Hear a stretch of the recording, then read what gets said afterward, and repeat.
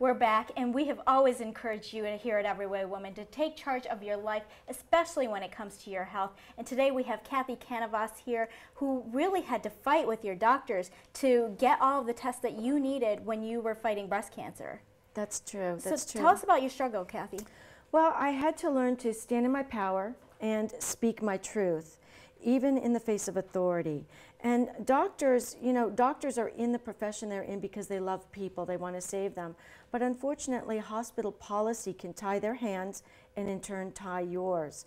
So